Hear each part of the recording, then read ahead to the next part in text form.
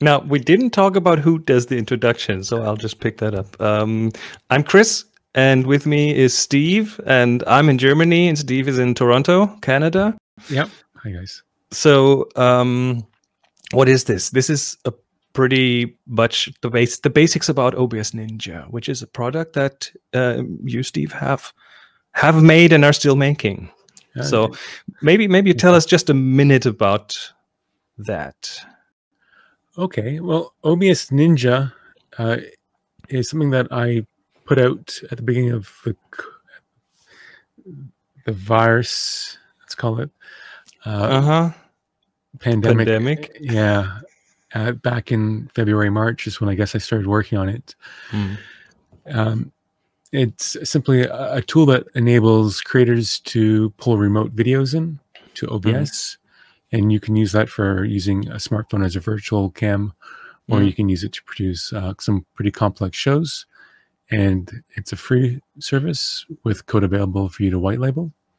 And yeah, thanks to people like Chris providing lots of feedback and help, I've been able to be motivated. Poking at you and going, no, this doesn't work. It's pushed the product to a point where it's actually usable. I like to think, at least. We're using it here. So you're using it here, and I usually explain what OBS Ninja is as it's a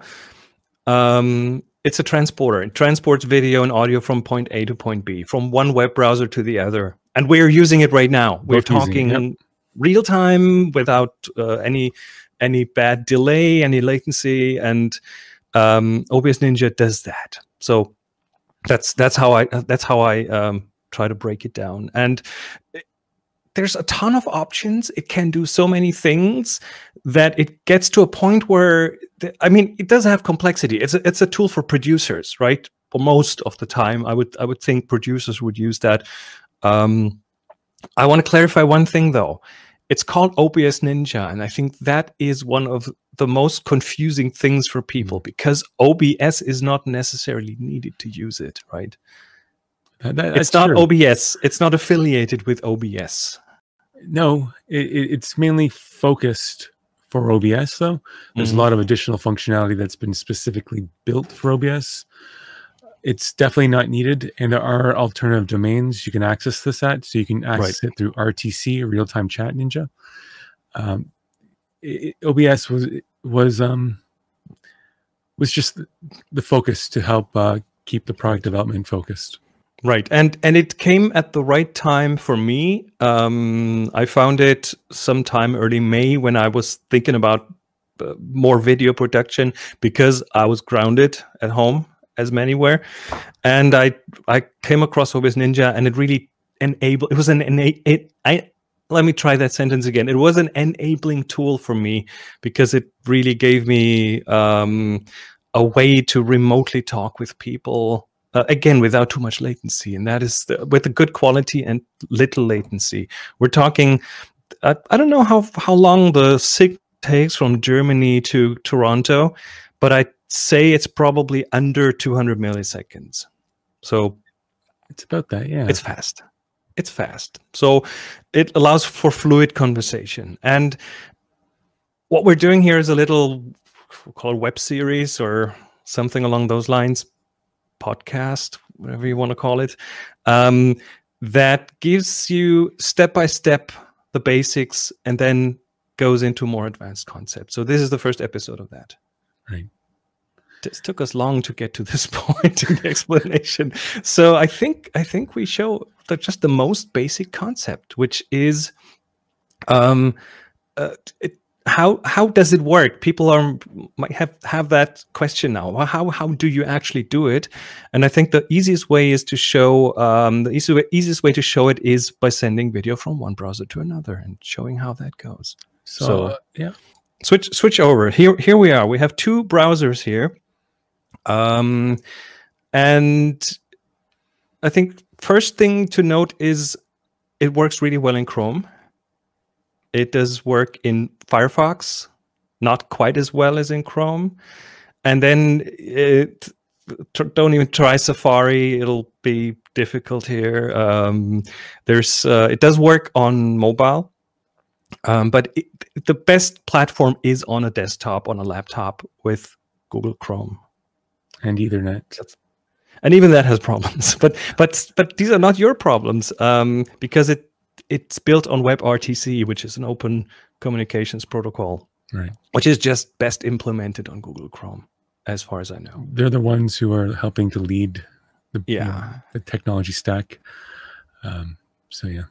So let's do a very quick demo here. OBS.Ninja /equals my. So if you look at this URL, it pretty much shows you an ID. That is one you choose. So this is now the secret ID under which a stream will be sent. And if I click on share your camera, I can choose my camera. Let's use this one. And I can choose an audio source. So I have a bloody mess of audio sources here, but I'm just going to use my default microphone. It shows me that that's the one is active with this little meter here. And then there's an audio output destination. Let me just use that one here. There's a little test button, so I can now hear in my headphones that that's where the sound comes out. And I send it.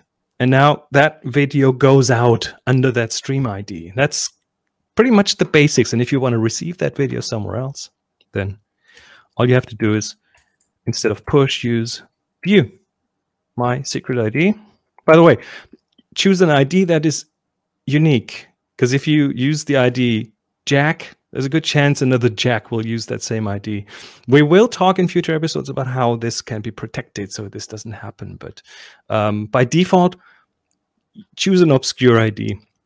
So I hope no one else is using my secret ID. Actually, no one else is using my secret ID. Otherwise, I couldn't send under that ID, right? Right.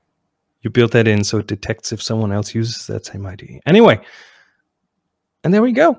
Video going from this one over to this one. Okay, no, pointing at my screen. I've like 100 pictures of myself on the screen now. But you get the idea, right? There's one sending browser and one receiving browser. And that's the basics.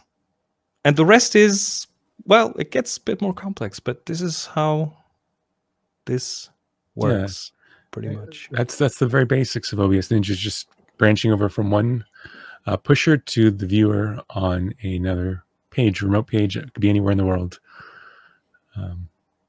And that's the first episode, I think. I think so. That's the most important thing. So we'll be back with a bit more of an advanced concept in the next one, which is about rooms, because this gets more complex. Oh man, that does sound pretty complex.